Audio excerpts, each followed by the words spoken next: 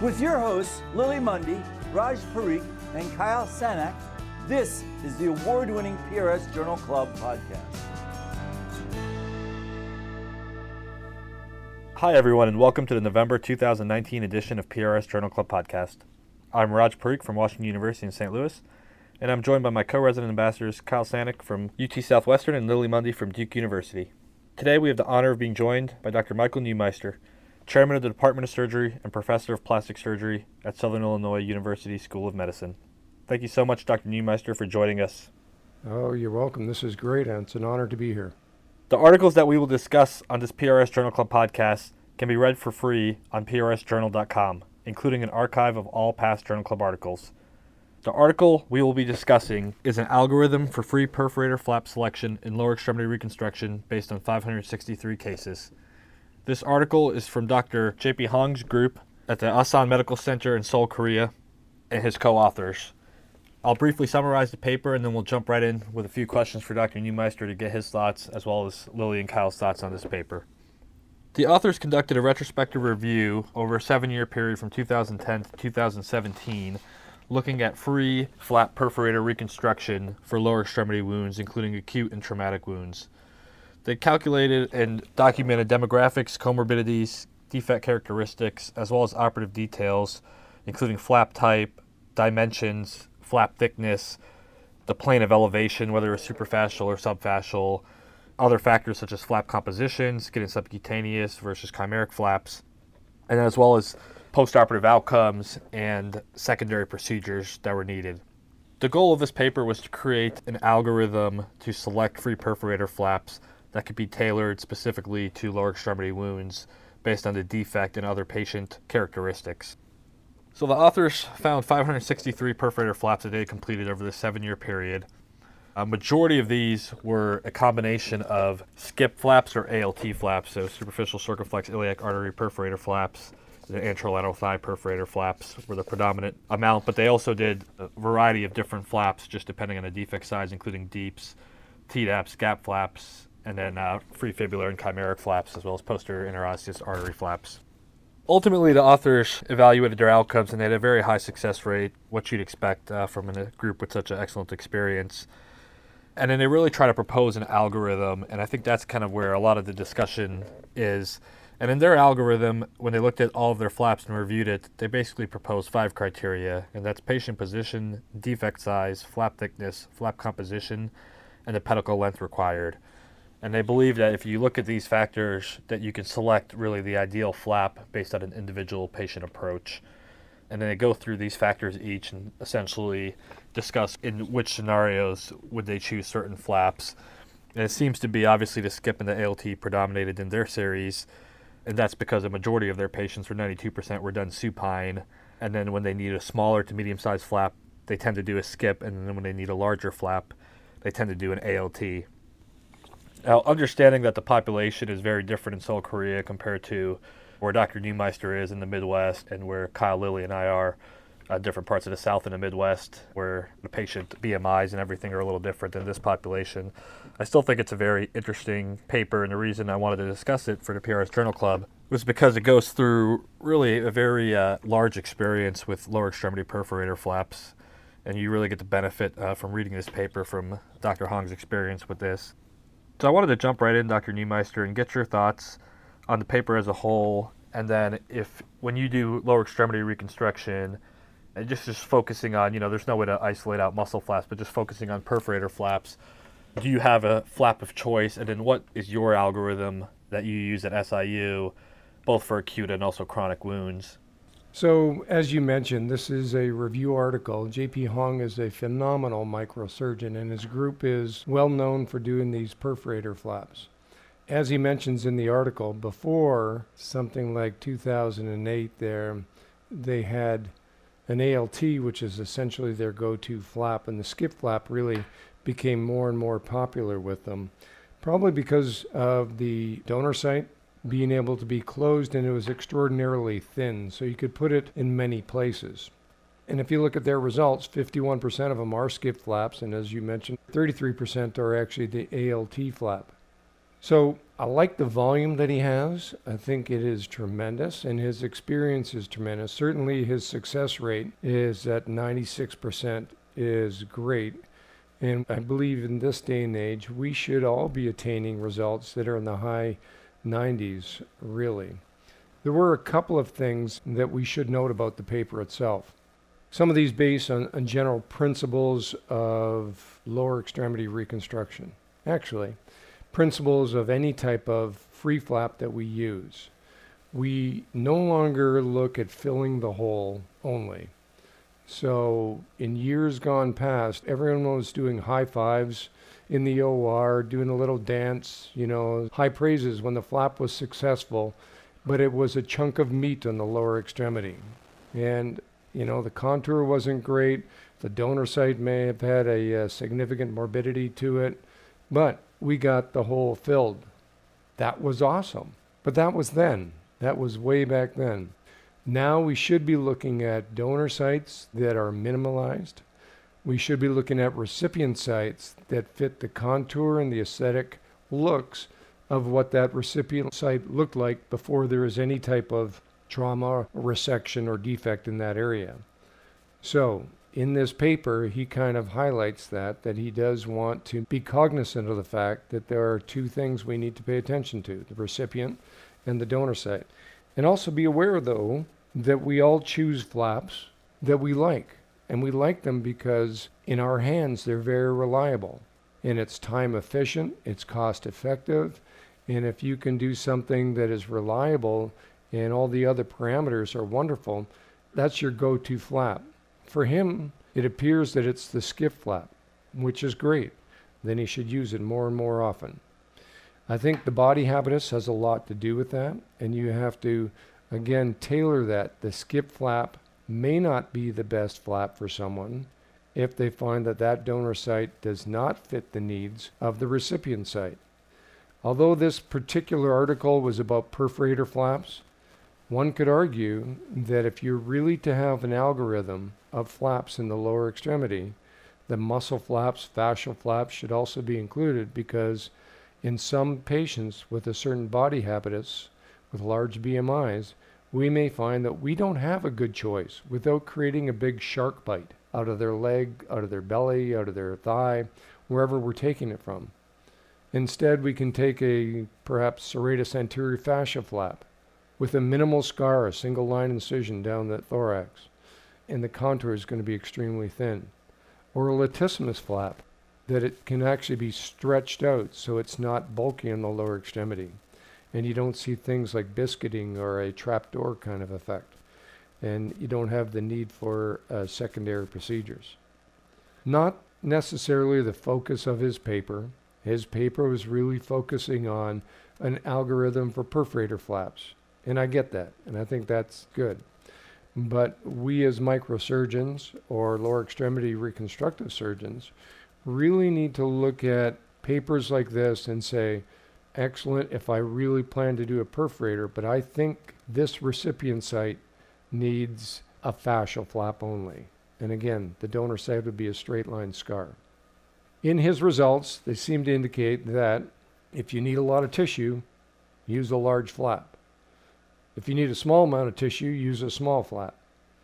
And I don't want to be coy about this, but the algorithm is very logical, but very intuitive.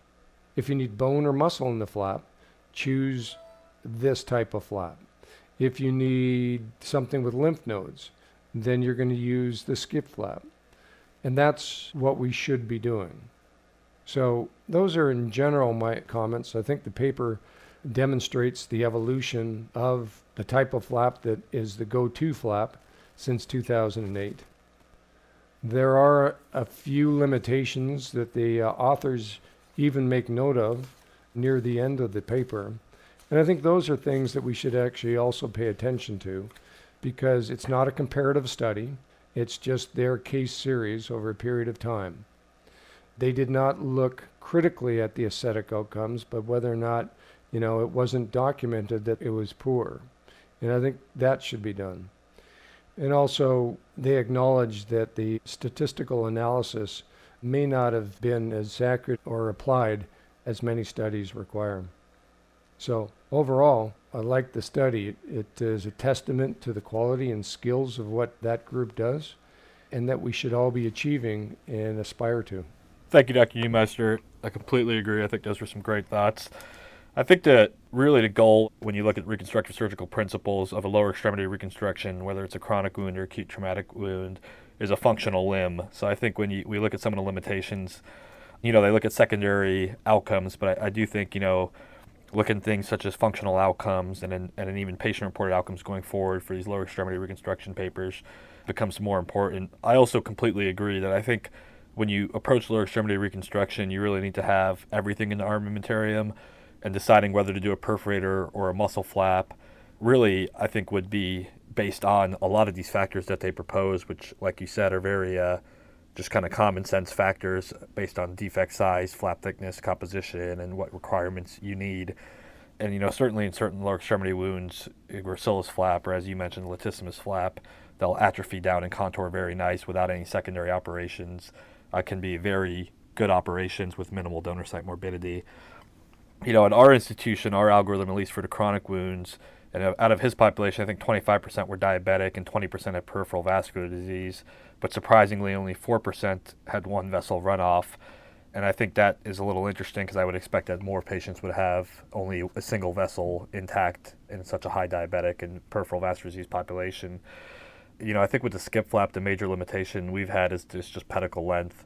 And you're limited up to 5 to 6 centimeters, and therefore, if you're doing like a TMA chronic wound coverage, if you don't go perforator to perforator and you don't have anything on the dorsal distal aspect, it's hard to find a vessel to plug into. So I think that's a limitation of the skip. So we really just look at if there's no main vessel flow, then we go perforator, and do a skip. If there is any single vessel intact, if it's a thinner patient, we'll do an ALT. If we're doing a perforator flap, obviously now that discounts muscle flaps as well. So Lily and Kyle, I kind of wanted to get your thoughts on this paper, and then at Duke, Lily, what is your algorithm for some of these wounds? And then, if you're just looking at perforator flaps, is there a flap that you have a preference for?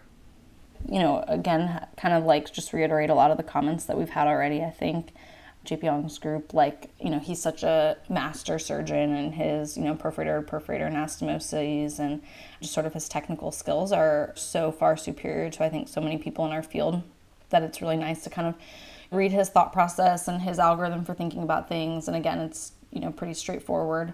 I do enjoy that they separated things based out on patient positioning, because I think that's something that just from a practical standpoint, we're thinking about a lot for these patients. Not only for our portion of the case, but if we're doing a combination case with, a group like orthopedics, what their positioning requirements are, and how do we sort of optimize our flap choice to minimize repositioning and reprepping and things like that. I think some things that could have been brought up, like you mentioned, the patient-reported outcome data, but also they had such long follow-up in so many of these patients, but they didn't really provide even, any of the for the trauma patients, like time to union or weight-bearing status, which are, in addition to patient-reported outcomes and functional outcomes, really important to think about. In terms of our experience here at Duke, I don't know if we have such a, sort of like rigorous algorithm for which flaps that we're choosing, and more so just kind of evaluating each patient on a patient basis, and, thinking about many of the same things that are outlined in this paper, the defect and what we're looking for in terms of flap thickness and pedicle length, and how much length we need based on, what our arterial inflow is going to be. But yeah, it's a great paper to read, especially as a resident, and really outlines things nicely for us. Thanks, Lily. Kyle? Yeah, Raj, I think, we kind of do it in several different ways. Some of the issues we've had with some of these perforator flaps in a lot of the diabetic population, or people who have microvascular vessel disease at the extremity, is some of the perforators themselves can have vascular issues. So that's always kind of a concern for us. That being said, we have transitioned to more fitting the need of the defect in terms of what is their outcome going to be long term. So, you want to make sure how fast can we get them into a regular shoe or things like that so they can go back to work, specifically in trauma or in the diabetic patient population. How fast can we get them into a boot? So we've kind of transitioned from just putting a big puffy muffin on there to trying to streamline it, whether that be with fascia flaps, with muscle flaps, or adipofascial flaps in the right patient population. With that being said, sometimes at the end of the day, we're trying to salvage an extremity, you usually only have one really, really good chance at it. And so my thought is whatever the best flap that I have at my armamentarium, to give them the best chance to get it right the very first time. And so that's kind of how I have been trained and how I think about the lower extremity reconstructions. Thanks, Kyle. One of the other interesting things I thought about this article was that probably, I think 93.9% of patients, so 510 of their patients out of the 563, they did a superficial elevation. Now their median BMI was 24, so I think that's, obviously a little bit of a thinner population than some of us are used to operating on. But I think to do 94% superficial elevation, that's one thing I wanted to get your thoughts on, Dr. Neumeister, because that's something, at least for the skip flaps, we do superficially, but for ALTs, traditionally we have not done them that way. And I don't know if in somebody with a larger BMI, if that would make a substantial difference, because that subcutaneous layer is still quite thick.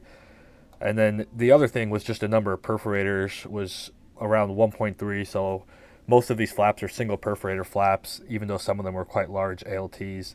So I just want to get your thoughts on that, Dr. Neumeister. Do you traditionally do a superficial elevation when you're doing perforator flaps, or does it just kind of depend on a patient-to-patient basis, on BMI and other factors on tissue depth and what you need? So a lot of it depends on, first of all, what you need. So if you need muscle, there's no point in doing that. You're going to go, below that fascia. You take some muscle with it as well. But I do think, if you've ever watched, for instance, the way Fuchin Wei will actually elevate his ALT flap in a superficial way, it's essentially right on top of the fascia on the leg there. We can do the same thing, even though the subcutaneous may be significantly thicker in our patient population. You can still do that, but you're basing it on and relying it completely on, as you scoot across there, on getting a good perforator that's going to come out roughly where you expect it to. So you have to have faith when you're doing that, because there is some vascularity that kind of the fascia does have with it. I think it's easier to go subfascial, actually, because you just go straight down, you start elevating up, and it raises very quickly until you see the perforator, and then you dive down around that. But I think it helps close some of the defects if you stay superficially. So if you can, I think it's probably a good idea. I think we can close more. Once you violate the fascia, those wounds, those defects tend to spring open, and it makes it harder and harder to try to close it without some type of skin graft. And we didn't talk about that, but if you have to put a skin graft on a donor site like the ALT, boy, that looks like a shark bite. It doesn't look like a pretty defect afterwards. No matter who you are, you always have that, versus a straight line scar. So if it helps you get that closure by keeping it superficial, I think we should try to do that. And to the point where you get up to your comfort zone, if it's getting too close to where you think the main pedicle is, then you can dive down and have a smaller fascial defect perhaps. Essentially, I agree that we have to choose a flap that we think is right with our abilities and is good for the donor site and the recipient site. And a lot of times that may be something else than a perforator flap. The whole idea of perforator flaps is that you get so many more flaps with this, but you also attempt to limit the donor site morbidity with it. So I think it's worthwhile at least exploring, if you don't do them, exploring more and more of these perforator flaps. Thank you. I completely agree. I think with that, we will end the discussion of this article. Thank you, everyone, for a great discussion. If you like this podcast, please feel free to share with your colleagues and friends and rate us on the Apple iTunes Store. Also, remember to tune into the other 2 articles that we will be discussing on this month's podcast. Finally, please join us for our monthly journal club on Facebook, where we will be able to interact directly in real time with this month's selected articles' authors. Go ahead and like the Plastic and Reconstructive Surgery Facebook page if you have not already done so. That's where our monthly journal club takes place. And once again, thank you, Dr. Neumeister, so much for joining us. Thanks for having me. It was fun. Thank you for listening to the award-winning PRS Journal Club podcast. Be sure to read all of the articles being discussed, including some of the classic pairings from the archives, for free on prsjournal.com.